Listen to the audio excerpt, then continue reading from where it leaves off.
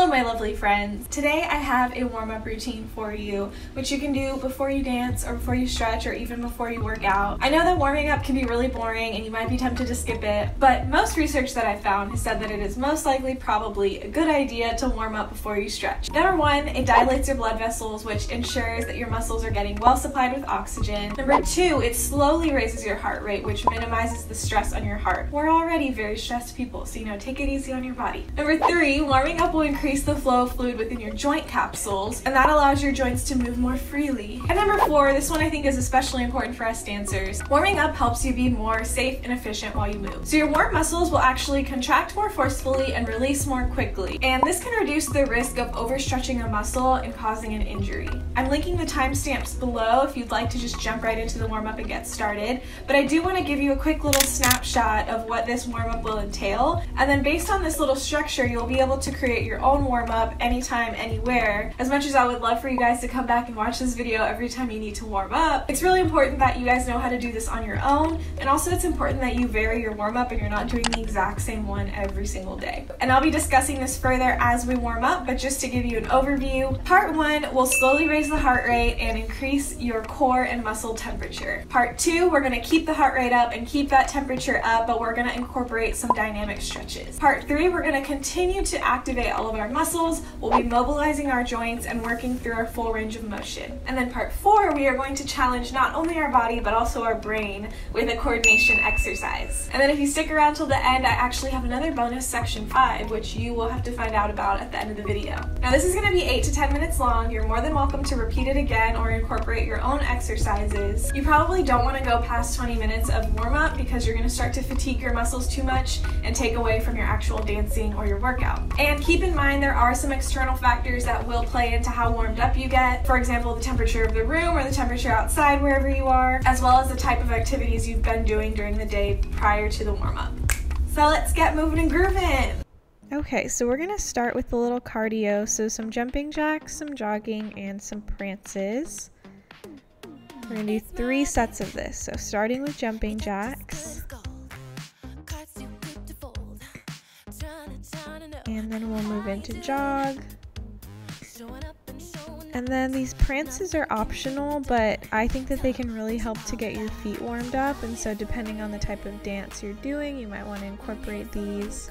But back to jumping jacks, set number 2. Make sure you're not cheating them. These are actually here just to get your heart rate up, so it defeats the purpose if you're not fully going through the movement.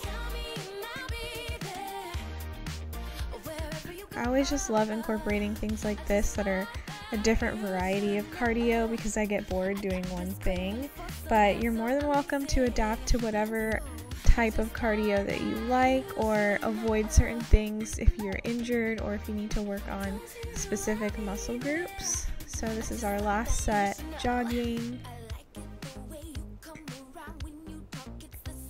Last set of prances.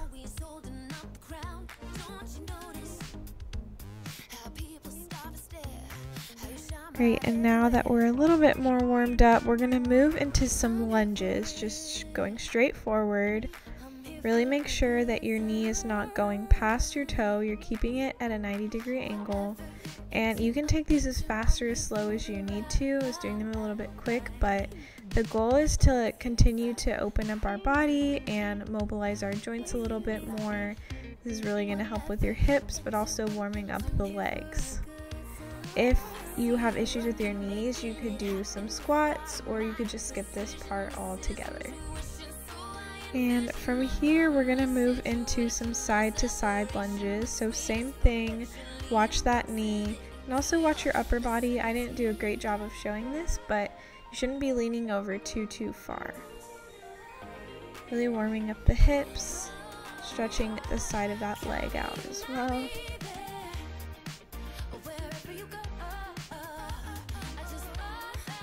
I had just worked out my legs the day before, so I was very sore and this was kind of painful for me.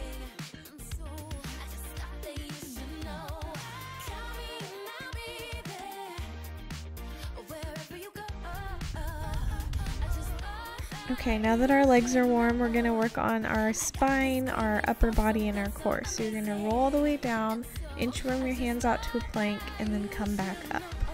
Let's go ahead and roll all the way down. Walk your hands out. Hold in this plank for just a moment and walk your hands back in. Then roll up slowly, moving through each vertebrae in your spine. And repeat, roll back down. Slowly but surely walk your hands all the way out to a plank. Hold and walk your hands back in. Then rolling back up nice and slowly. It's really important that we don't neglect our spine and our upper body. Also, because it takes up half of your body, you really gotta make sure you're warming it up. Go ahead and roll back up.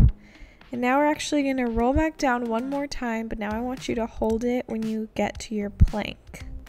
And from here, we're going to do 10 push-ups. You don't have to do full push-ups, you can drop your knees. I'm gonna drop my knees halfway through. So I'll do 5 regular, and then 5 with my knees. So down and up, down, up, up, and up. I think that push-ups are super underrated for dancers. They really work your core so much, really can help you strengthen your upper body. You don't need any weight except for yourself to do them. So now after this last one, lower down and then push up through your spine into a cobra. Is that what this is called? Just go ahead and really lengthen through that upper back, and if you'd like, you can go ahead and release your head back as well. Really making sure you're pushing through the floor. I'm going to lean back. I'm going to sit into my heels into a child's pose just to relax that back a little bit more. And then coming right back up into downward facing dog. You can pedal out your feet here, so bending one and then bending the other to stretch out your hamstrings just a little bit, but I'm not going to do any kind of intense stretching right now because we're still not warmed up. So keep on doing that. And now walk your feet up towards your hands and roll up all the way through your spine. Now that our hamstrings are a little warmer, we're going to do some light kicks, just touching the tops of your toes to your hands. Nothing crazy, not trying to go too high, just lightly swinging my legs up. I used to do these in physical therapy every time I went into my appointment, so I had to include it here.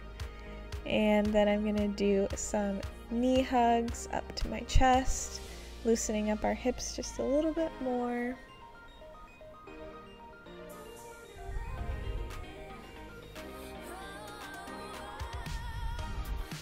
Okay, and now the coordination exercise. You might want to watch me do this first, but I'm going to hinge over to a flat back. I'm going to lift one leg and reach the opposite arm out as I lift. And I'm keeping a flat back the whole time. So go ahead and try it with me. You can take it slower if you need to because it is quite intense on balancing. But you can bend your legs, you can flex your feet, whatever helps you. It's more just to warm up your muscles and warm up your brain a little bit instead of focusing on technique.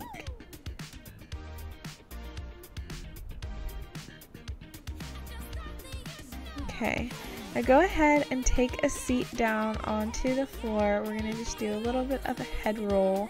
So go ahead and roll your head to the right. And one more time around to the right.